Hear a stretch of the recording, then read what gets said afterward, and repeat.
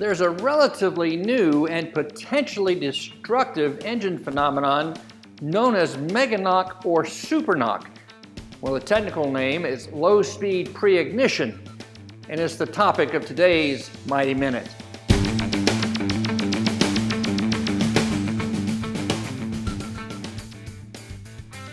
Automakers have unique challenges when designing today's cars. They have to meet ever tighter emissions and fuel economy standards while still meeting our desire for overall performance. The result? Lower displacement, turbocharged, gasoline direct injection engines that are making the kind of horsepower engines twice their size made a decade ago. Now, these advances don't come without a price. Some of these newer engine designs, when operated at low RPM and high load conditions, can be more susceptible to pre-ignition than their old port-injected counterparts.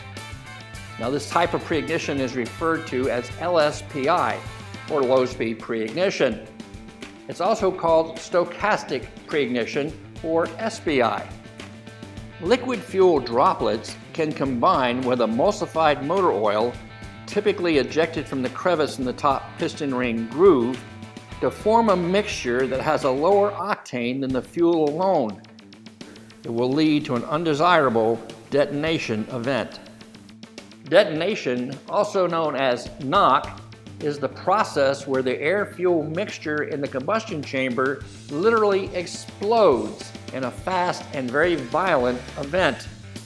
Now, during a detonation event, burn speeds will go supersonic, and when the sound barrier is broken, you'll hear that audible knock coming from the engine.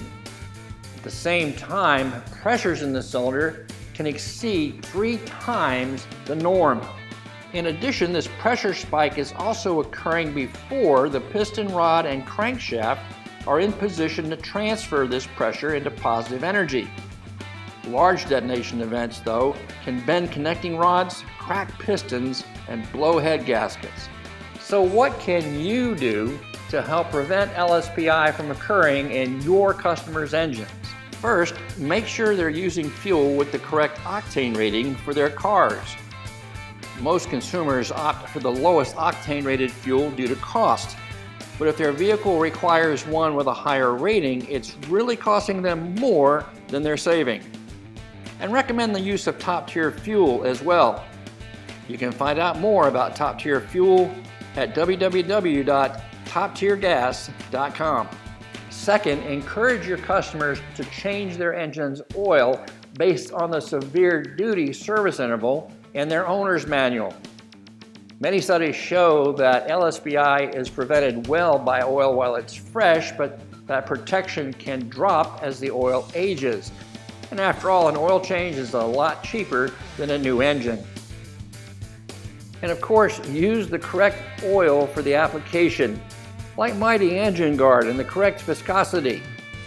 Now, effective May 1st, there are new oil certifications also in place to address the concerns of LSPI and others. But that's a topic for our next time together on the Mighty Minute. Thanks for watching.